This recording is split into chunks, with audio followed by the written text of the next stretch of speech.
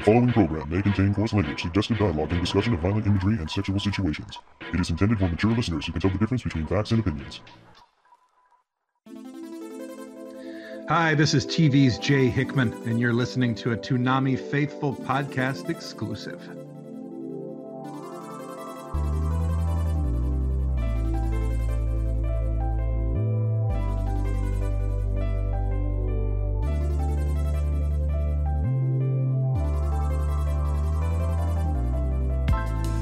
Welcome to Toonami Faithful podcast listeners.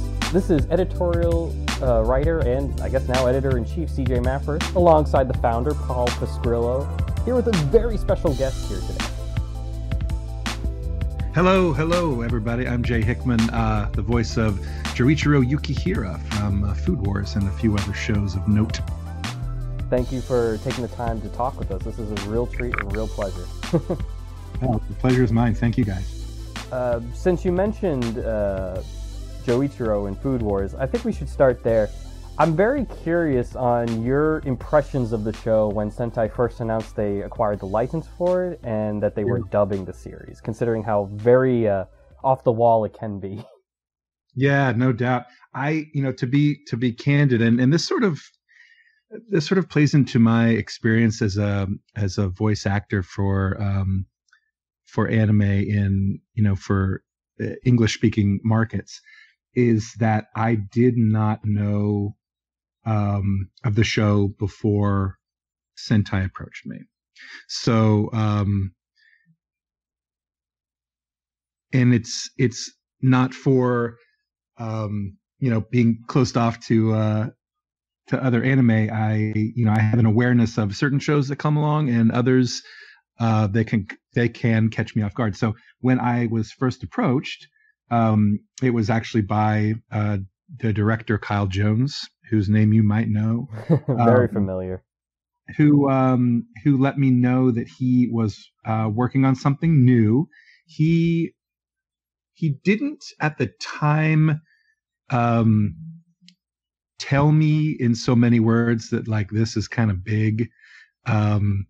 But I could sense that it was something exciting, just sort of the way he was framing it for me. And so he let me know, in so many words, it was going to be a cooking themed show, and that, and his exact words were, "You'll play the cool dad."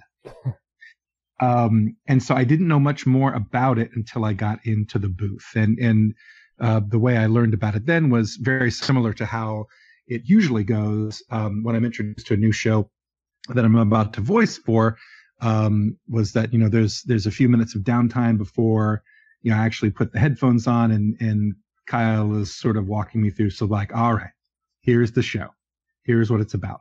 And I'll be out in the kind of, the main kind of control room with him. And so he'll have some of the show up on the monitors and he'll show me a little bit of this. Certainly he'll show me what the character looks like, character design, so I can get a sense of him kind of there in real time before I get in the booth. And so it sort of all unfolded piece by piece, little by little, where it was slowly dawning on me the real kind of essence of the show.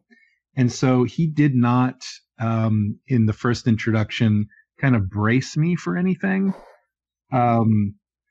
And so that created its own kind of special kind of meandering discovery for me about, what the show was really, really, really about. Because Joichiro, as you all may know, does not have foodgasms.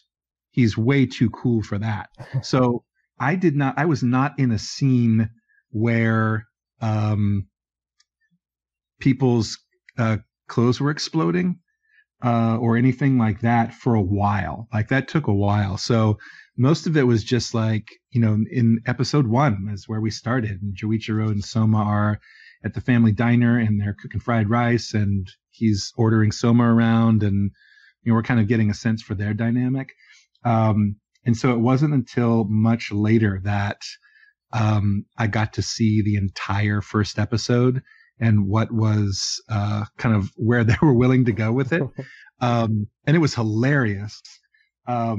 what was ever so slightly less hilarious was that when I received a copy of the DVD when the season 1 was done, I gathered the whole family around. I'm like, check this out. Oh no. This will be so much fun. It's one of my best characters. You're gonna love it. And so, the first Foodgasm came on, and my daughter, who was like, a young teenager, was like, Dad! And I was like, all right, guys, time for bed. So we watched something else the next night, but I'll ease them back into it because that's obviously the whole show is not all about that. There's actually some plot arc and some narrative and some character development there. But that was a semi-hilarious kind of entree to so this is what they want to do. But I realized, I didn't need to watch too many more episodes to realize that like that is not they're not going to go to that well every single time. And indeed, kind of I don't want to get too far ahead of myself, but enjoying season 2 now on Toonami, the way they do that is different than they did in season 1 for sure. I think it's they've kind of toned it down a bit. It's still definitely it definitely grabs you, and the idea of people's clothes exploding when they eat something is a bit of a departure from the mainstream, but it wasn't quite done in the same way as it seemed like they were doing in the early episodes of season 1. Yeah, and you can definitely notice instead of just making it clothes exploding, they would add references to it, like the JoJo reference that we got in season 2, which I thought was really cool. Yeah. At least just, something different. I'm curious, at least since you've become such a fan, obviously, of the title as the more you've been working on it, how did you feel when something that isn't necessarily synonymous with Toonami, like it's not necessarily your prototypical shonen or action show, how did you feel that this was getting a chance to shine on the block and, give everyone their just desserts?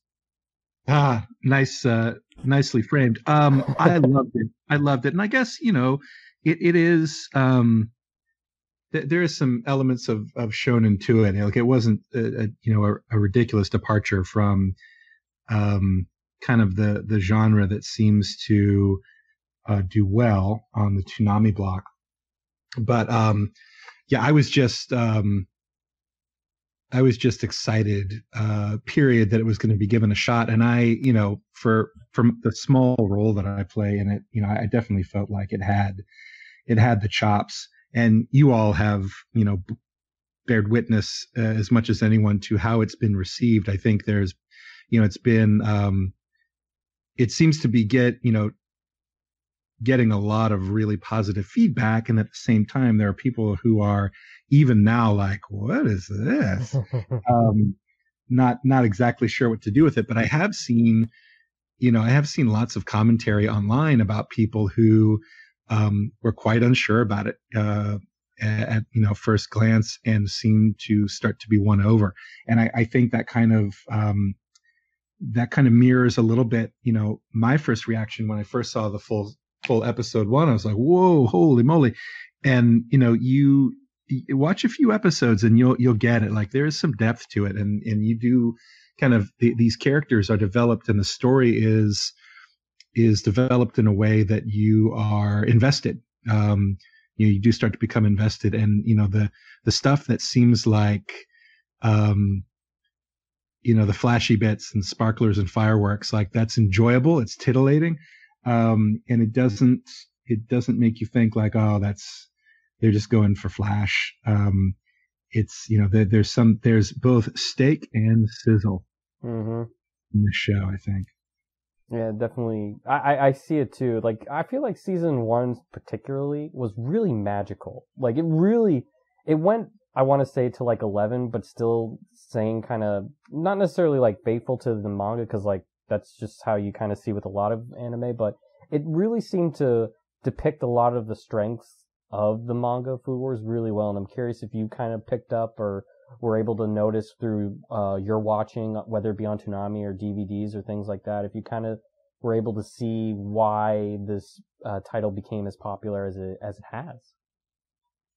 I think, I mean, from my perspective, I guess I was experiencing, in many cases in real time with everyone else who was watching it, because I did not binge the first season as soon as I received a copy of it. I did, because I came to learn pretty soon that it was going to be on Toonami, and waited until it was on there to start kind of ingesting it one episode at a time, like many other people prefer to do. And so I was kind of in real time with many other audience members, kind of watching it as it evolved. And to your point, I think magical is a great word, and I think to watch Soma's journey, and maybe I had a little special perspective there because I'm based on my character, I'm really rooting for the kid. But watching sort of his experience, his tribulation, and kind of, having his eyes opened as he kind of is sort of thrust into this world and starts to realize, A, that he's pretty great, and B, that there's lots of people around whom are also pretty great. And so it's fun to watch I think the balance is really, really nicely done, whereby we get to see him have confidence in himself, have that confidence grow, realize that he's learning and getting better, and in turn his confidence grows, but also to have these, these little sort of obstacles thrown at him, or these surprises, like where he meets somebody else and he has, he's never seen anything like it. Akira is a great example. During, the Curry episode, right, where he's like at the end, like, yeah, all the stuff you just did, I've never heard of half of it. I can't do that, but I'm going to. And so, you get to see a little bit of rare humility from Soma. And then obviously the episodes where Joichiro shows up, there's a whole different dynamic to how Soma behaves when his dad's around. But so fun dynamic to it in terms of the performances and the story arc. And, getting to meet, you do get to meet and really fall for pretty much all the other characters. Like they're all likable in their way, and they all seem to fit their role so well. They, in terms of how they serve the story, there's no scraps, in as much to say, like it's all brought together in a just beautiful dish. And more on the relationship between Soma and his father, I don't really see many animes where the father figure actually is like a good father figure. And some might argue, well, Joichiro just drops Soma off, kind of like a lion does with their cubs. But you really do see what a good father figure really means to Soma to be able to venture forth at Totsuki. And I'm curious if you've kind of picked up on it, if you feel there's an importance to have like a actual representation of a father figure that's actually like halfway decent compared to like what you see in other anime. Yeah, I guess I get, you may or may not be surprised to learn I've played a few dads in my day. So I do get cast to play fathers, and they, I wouldn't be able to list them off for you right now, but they have definitely run the gamut in terms of the sorts of fathers they are. And I don't really recall any that are neglectful per se, but it does seem like there's more than a handful that are just kind of oblivious, and don't serve the story as much as just for you to know that this protagonist has a father. And usually it's going to be the parent serves as an obstacle, or so and so's grounded or whatever, so that it's something they've got to get around. But yeah, Joichiro was definitely different, and watching him and his relationship was also an evolution of sorts. And I think that is, it's the creators of the show that kind of decided to sprinkle that out piece by piece, just, exactly what he was up to. And in the first episode, he just announces he's taken off, and someone was like, what? It was like, I've got to take care of some business or something. And, you later find out that the business, it seems, was very likely going to Totsuki and kind of putting the wheels in motion to get Soma an invitation, or, set it up so that Soma could go for the preliminaries or tryouts or whatever, or transfer. And so, that's unknown to Soma. And, Soma obviously bristles at the idea that he needs to go to a cooking academy in the first place. Like, that's made very clear. And it doesn't take long for him to get there and realize, like, wow, there's some stuff I can learn here. And so in a benevolent way, it seems like Joichiro is kind of pulling the strings behind the scenes. Like, he knows exactly what Soma needs to grow and wants to nudge him in that direction. Just without being overt. And maybe because he knows that Soma would react poorly if, he was completely transparent. But, you get, in the middle of the season when he comes back to visit the dorm, and, the dorm mother is giving him some business, and, she's like, why don't you stick around? I'm sure your son would enjoy having you around. And Joichiro's like, I'm not really a hands-on kind of a parent. And she's like, that's BS. Like, you know exactly what you're doing. And you knew that this visit and this food battle would be just exactly what Soma needs to kind of nudge him onto the next level and get him thinking about what's next for him.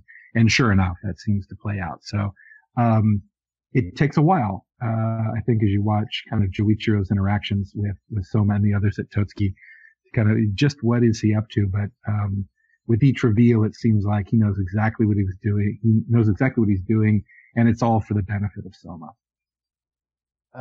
It definitely feels that way, and that's kind of what's made at least him, I think, more memorable for a lot of fans. I mean, besides his looks, because he is a looker.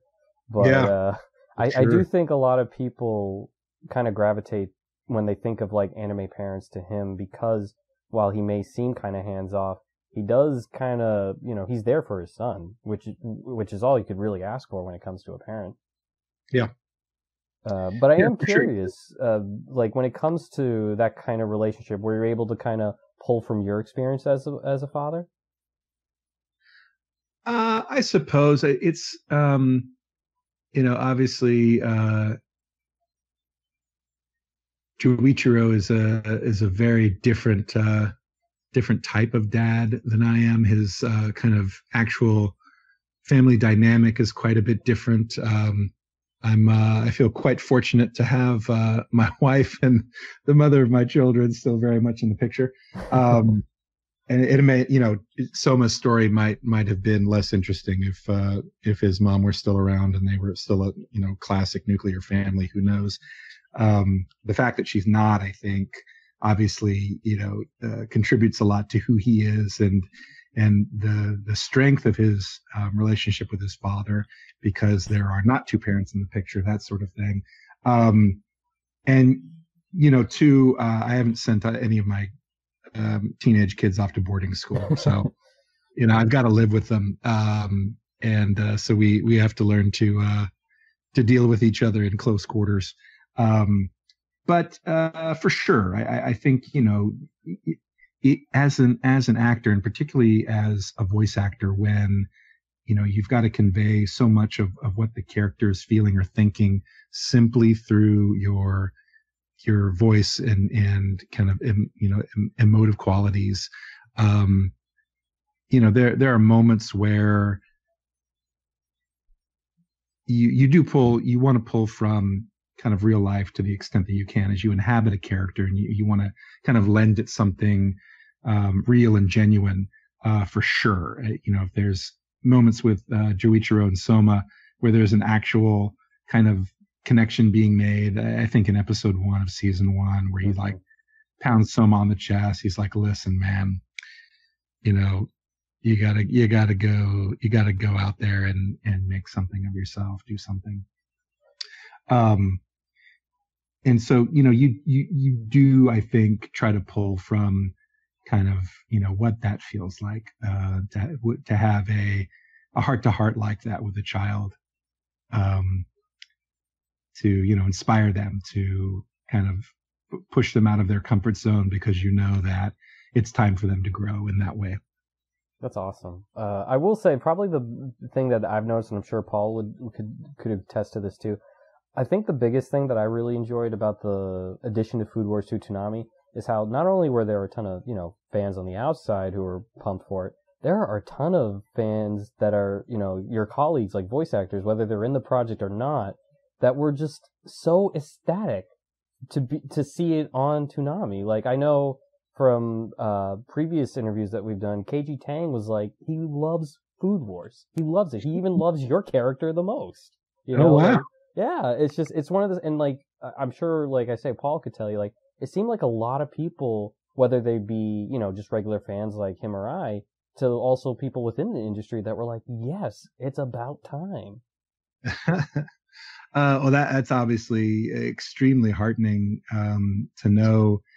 I think anytime you can be a part of creating something, you genuinely hope that it will be A, entertaining, B, not terrible, but C, meaningful to somebody. I mean, that's the greatest thing you could shoot for, is that you can create something that really resonates with somebody, or something they can connect with. And it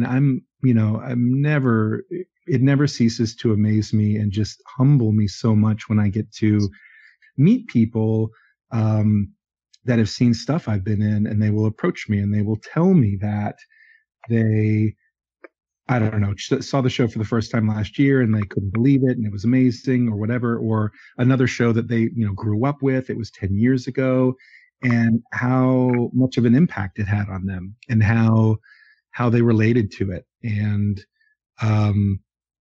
it was for some people in some shows, it was their comfort food, as it were. It's a place where they could feel, that they have this escape, and that was that thing for them. And it meant a lot to them, and to know that, they then drew a connection to certain characters, and by extension to the people that helped create those characters. There's a little more gratifying than that. So, to know that there's a show like this one that is resonating on a level like that, and being received by people, especially industry folks, who are like, finally, what a great thing to hear, man. But no, I could tell you, I'm sure, like, Paul has all the data when it comes to, at least, like, people tweeting and stuff like that when it comes to us. I mean, I'm sure he saw a ton of people, like whether they be fans or industry, saying this is awesome. But, well, it was one of the top requested shows at one point. Yeah. So. And I know for a fact this has become one of Paul's favorites too. Yes, it has. Yeah. Well, let's keep it going. Yep. Well, hey, I mean, season 3's coming soon, at least for the home media part of it. So, I mean, yes, we're rolling. Yeah, fingers crossed that means what we hope it all means. Right. for the future of Toonami. Yeah. I will, before we kind of finish it off with at least Food Wars, I do want to know, has there been any dish that you've seen that you want to make and eat? Because there are like 100 for me.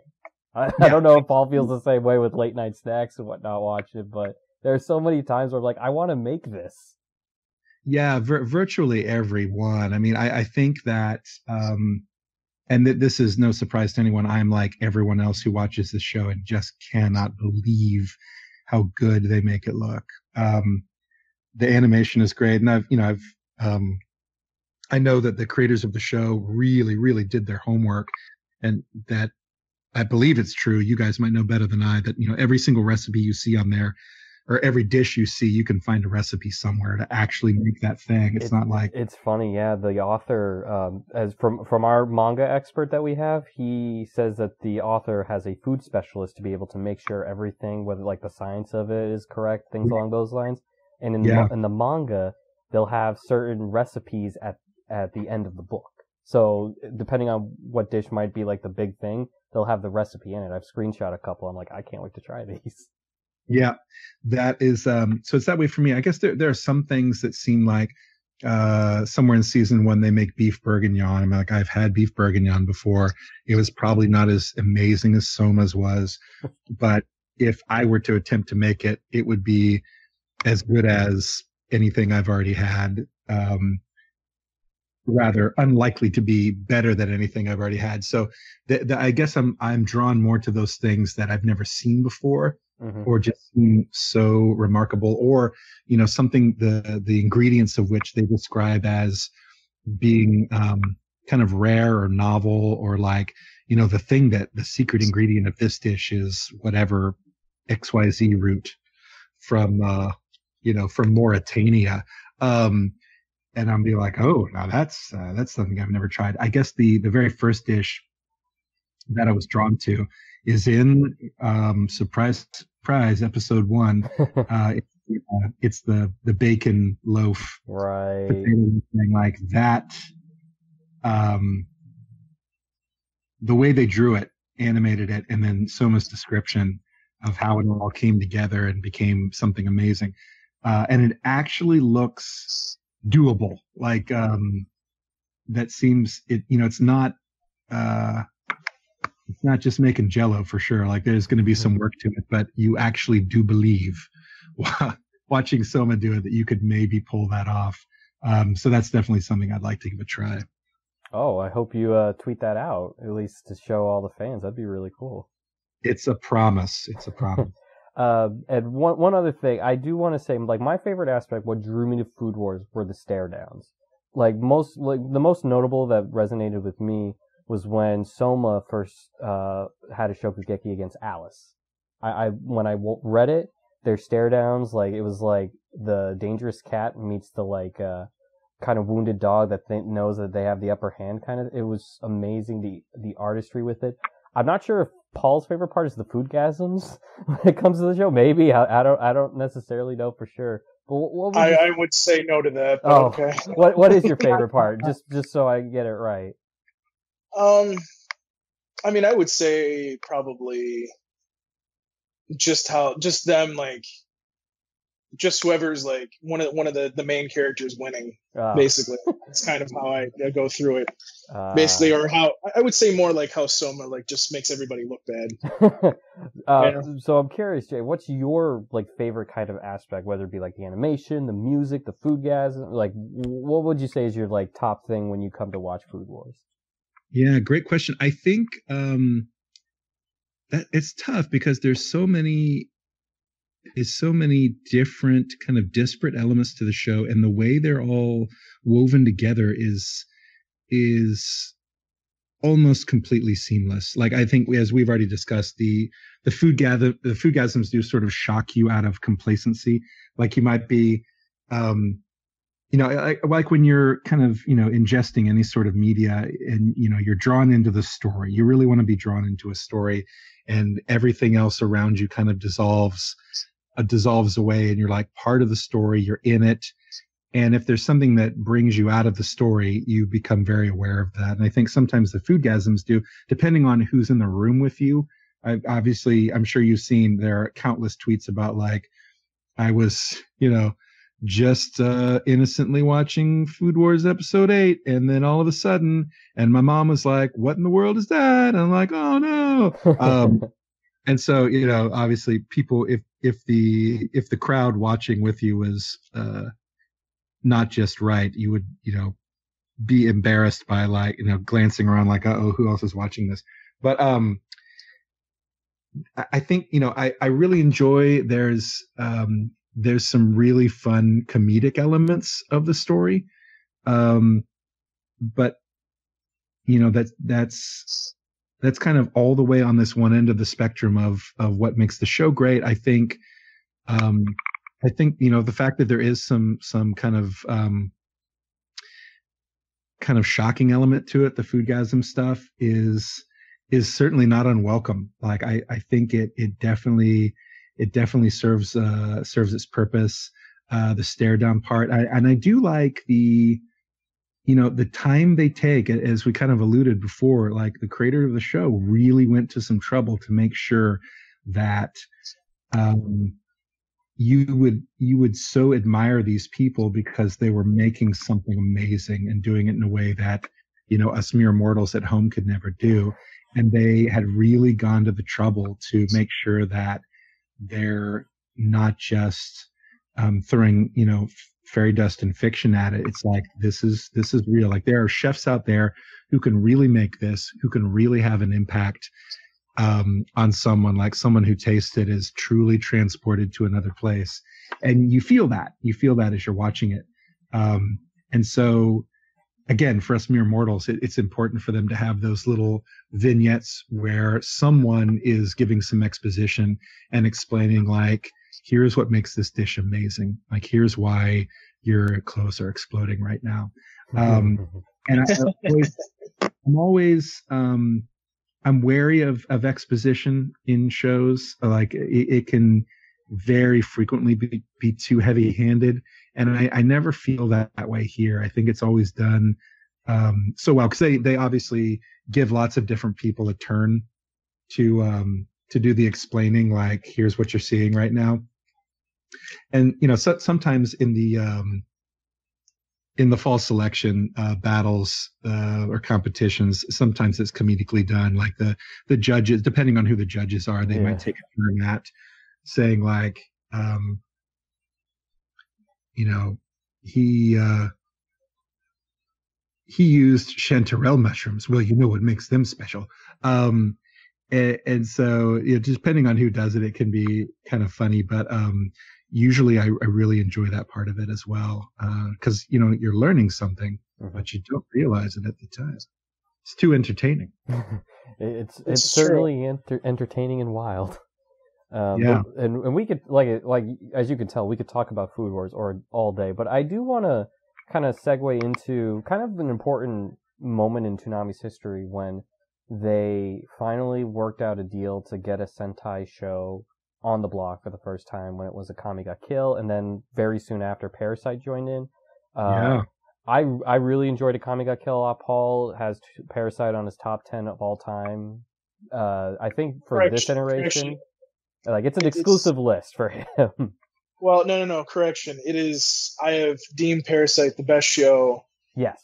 Best show on this version of Toonami since Toonami came back on Adult Swim. Wow. So yes. I'm curious how excited, like, you and your colleagues were the fact that a Sentai show was finally getting the chance to shine, be it both Akame ga Kill and Parasite, and you were in both, pretty, I wouldn't say like the most prominent, but pretty prominent characters that we could easily recall when you think about it, especially like Dr. Stylish. Right. Someone on Twitter tweeted at me in the middle of live tweeting, I think, must have been Parasite, one of the best tweets I've ever seen. And it was, they set it up as a quote, that it was clearly coming from me, like Jay Hickman, : I'm not always on Toonami, but when I do, I die. So it was great about those characters. They came in, they definitely had an impact, and then met a grisly end. But yeah, we were, to your question, thrilled. I mean, there's no other word, I think. And it was not, I had not known that this was even kind of in the offing. I didn't know that, as you alluded earlier, I'm a mere voice actor. I'm not called into the meetings in the big boardroom very often. So, I didn't know there were discussions. I didn't know that this was even kind of, a goal or a pipe dream. But yeah, it was announced, and we had already we had already recorded Akame Got Killed. And so I knew the show and, had really enjoyed being a part of that. And then, it was just a delightful surprise when it was announced that it was going to join the Toonami block. Obviously, for anyone in the industry, that is, kind of a holy grail. Just in terms of, because again, as I mentioned earlier, what is really fulfilling for me and gratifying in being a part of this industry is the chance to be a part of creating something that is special for people, and to have a chance to have your audience expanded so broadly, like being on Toonami certainly would, was exciting. It just opens up all of these opportunities for more people to enjoy something that you sunk, all of this heart and energy into creating. It's the greatest. What do you think made Parasite such a memorable show? Like many, and it's not just Paul, a ton of Toonami fans cannot stop talking about how just wonderful it was that Parasite joined the blog. Why do you think that show really spoke to a lot of Toonami fans compared to others that have been around, kind of thing? Because he gave me $20, the answer is Kyle Jones.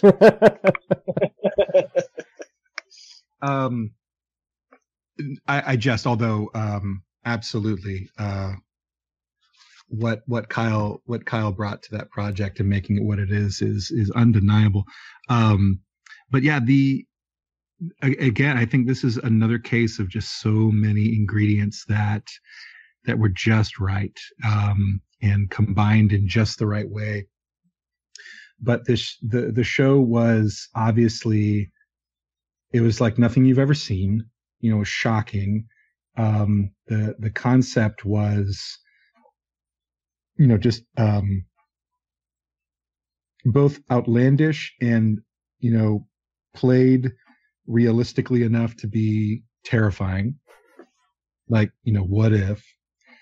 Because I think, too, it was introduced in the era of kind of zombie theater. Like, everyone is completely engrossed with the idea of a zombie apocalypse, to the point that, while it is fiction, people can't help but wonder, what if? Mm-hmm.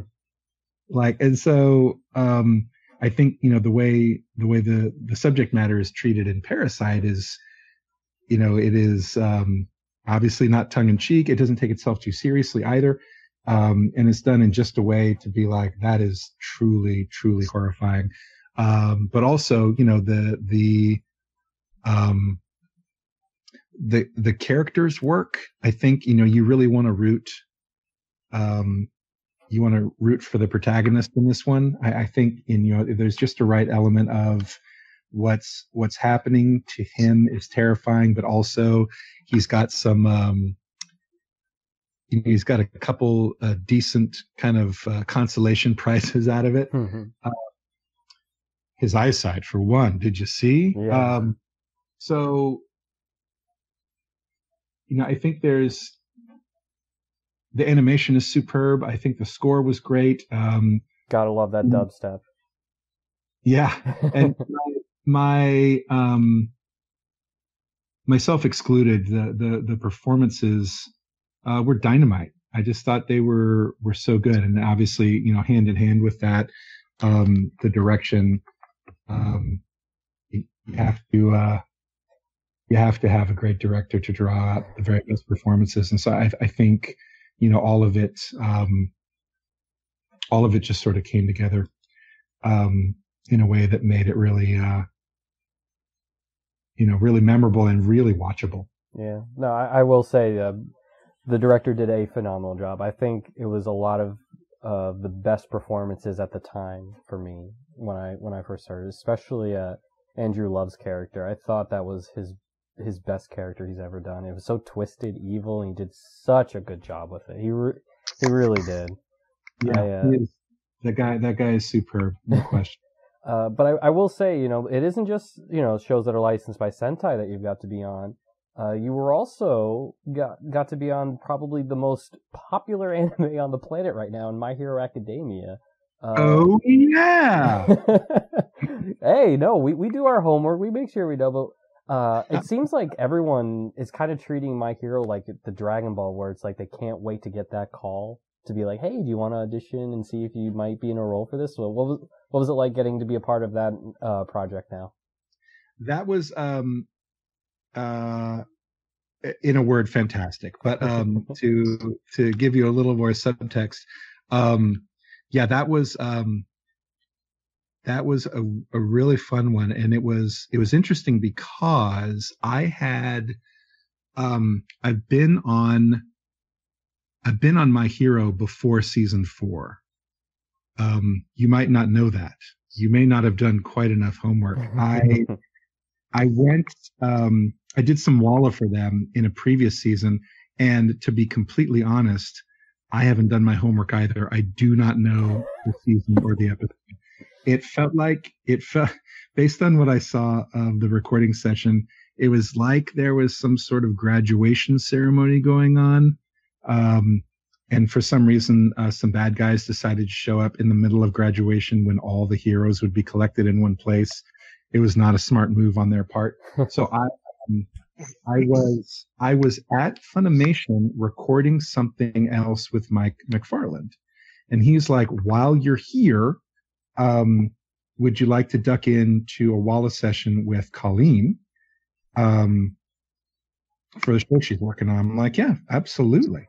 And so I did not know the show at the time. I walked in, met Colleen. She's lovely as can be. She introduced me to the show, told me what's happening, basically. There wasn't, a lot of kind of background I needed to, have be prepared to give her, some good stuff. So, these are, I was in like a trio of ninjas or bad guys or something who show up. They have a few lines, they get beat up real bad, and then it's over. And so I got to, see it, and it looked cool. And I I knew about the show then. And so after that, in, the year or so that passed, I definitely had an awareness of the show and how it was remarkably popular and how much people were really invested in, what was going on with that story and the characters. And so, when I got called to come in for season 4, I did not know what exactly was happening. I didn't know what the character was, and I think they gave me a code name for who the character was, just to keep everything under wraps. And so I knew how long my session was going to be, and it was long enough for me to think like, well, something's happening, but I don't know exactly what is happening. So there was some sense of excitement and anticipation there, going in to kind of find out what they had in store for me. And so I walk in, and Colleen comes in the waiting room. She extends her hand. She's like, "I'm Colleen. Nice to meet you." I'm like, "Actually," so we had a laugh over that. She did not remember the Walla session either. I barely remember it. I wouldn't be able to point you to where it was, but I hope maybe somebody can help me track that down. And so she, walked me into the studio. We talked all through it. She told me who the character was, and she, did such a great job of setting it up, because she was genuinely excited for this guy, Taneo, and the role he would play in the story. And she, we talked about exposition before. So she's like, at the beginning of every season, there has to be an exposition episode so that people who are joining for the first time can get caught up, and hopefully they do it in a way that doesn't cause eye rolls among the diehard fans. And she's like, I'm really, really excited about the conceit they used this time around to do it, to have a reporter kind of introduce what's happening in the story and who these characters are. And so she was like, I'm excited for that, and excited that you're able to do it and do it justice. And I saw what she meant. Like, it was a really clever way for them to do it. And so she was like, as far as I know, like he rides off into the sunset, but hopefully he'll be back. Maybe there's no reason why not, because for those that saw that particular episode, and I guess I should be careful in case some people are behind by half a season, but we're not quite sure about him at the beginning. Not quite sure what he's up to, what his motives are, and it turns out in the end he seems to be a good guy. So hopefully they'll have him back. I like that's what they did with that too, and I thought your performance of that was really, really convincing. It really felt like if that character was to life, you would have your voice. If you know what I mean, like Sure. when it comes to listening to that, like I thought you were able to play the character. Like you say, it's so far it's just one episode. Who knows what happened? But it really, I think he does have a memorable impact. Whether with it, just because like it's yet another person who's kind of more on Midoriya's side and able to kind of see more than what others kind of see, I guess, in a way. Yeah, and I think too, you get to see that he's got a genuine, a real life backstory, and they don't spend a lot of time on it, but they don't need to, about how he feels about All Might and why that is, and so you do feel as you're learning about that, like I think for people that love the show and love All Might and love, kind of the world that was created because All Might's around, I think they can feel like they have a connection to this character too, who genuinely may feel the same way they do.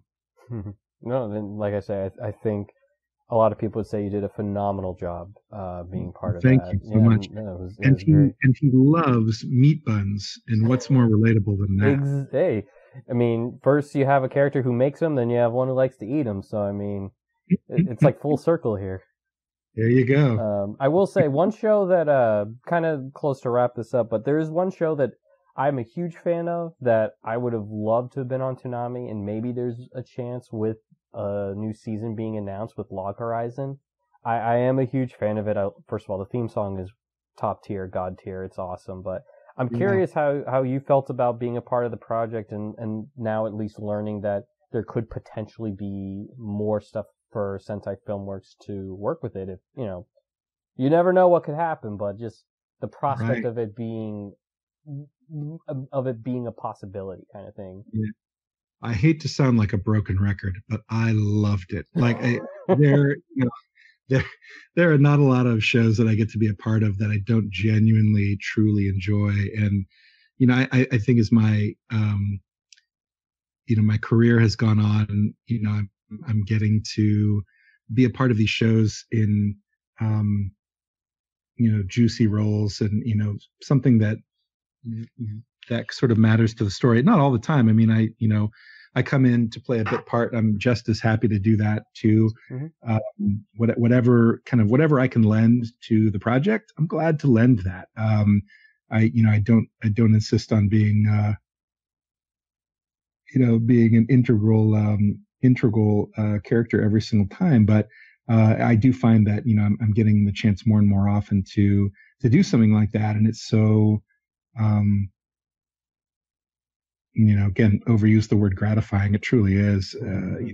It's exciting too. And so, this character Krusty, he, I definitely saw a lot of myself in him. I think he's, I wear spectacles. I try to rock them. I make them, important part of, my persona.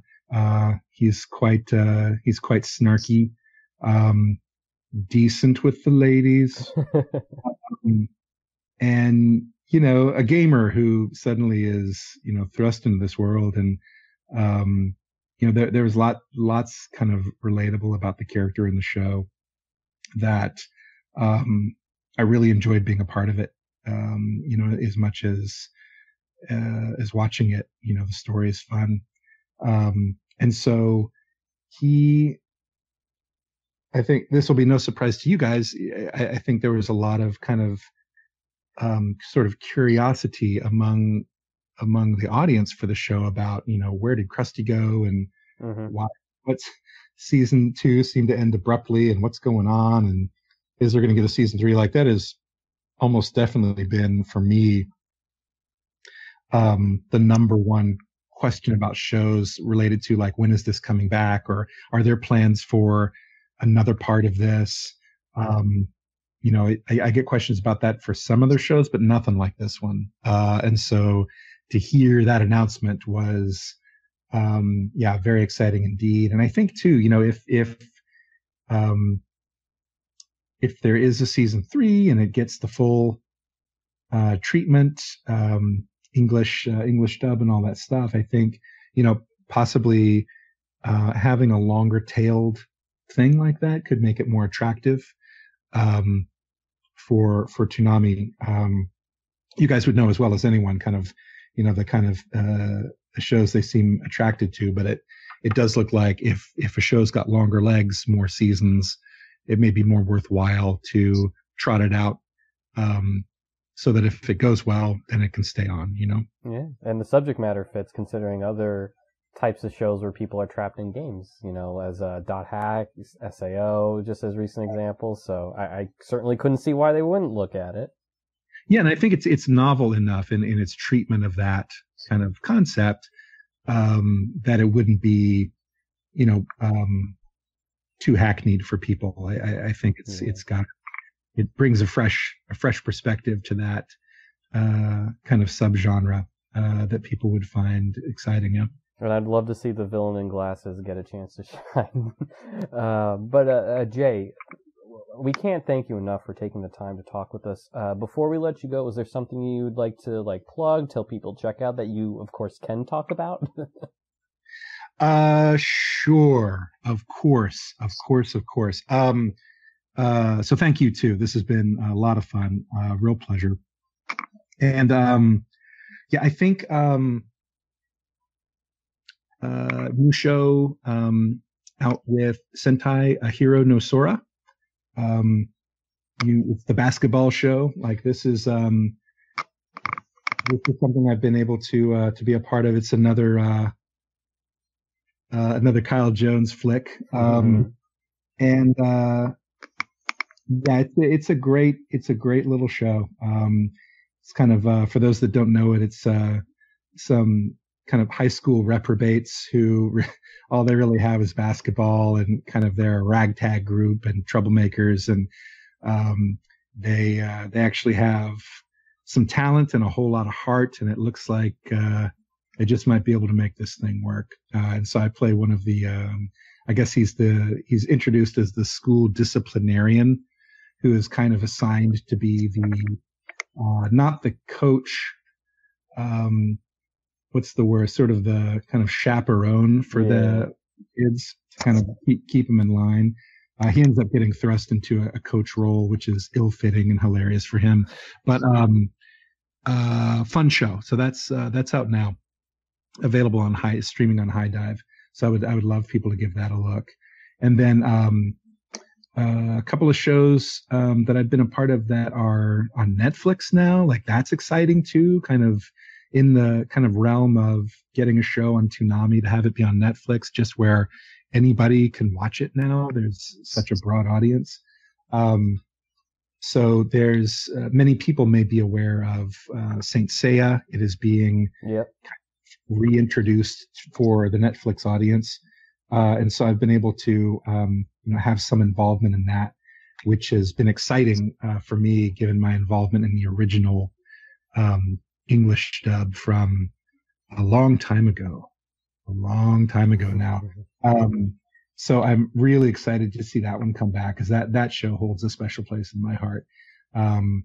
and for people that enjoy, you know, the genre of fighting lads, where a fight can take an entire episode.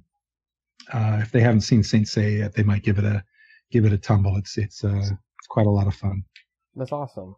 And again, Jay, thank you so much for taking the time to talk with us. I didn't mean to take too much of your time, but it was just such a great conversation. I just didn't want you to stop, really. I didn't want to stop either. Let's do it again sometime. It was a pleasure for me. I really appreciate it. Yeah, no, again, thank you so much. I hope everyone enjoyed listening, and I hope it wasn't too many hard questions for you. That's always the goal, not hard questions. I'm not sweating yet. I'll have to try harder next time. All right, but thank you, and thank you to everyone for listening in. You bet. Thank you, CJ. Thank you, Paul. We'll see you on the flip side. See you.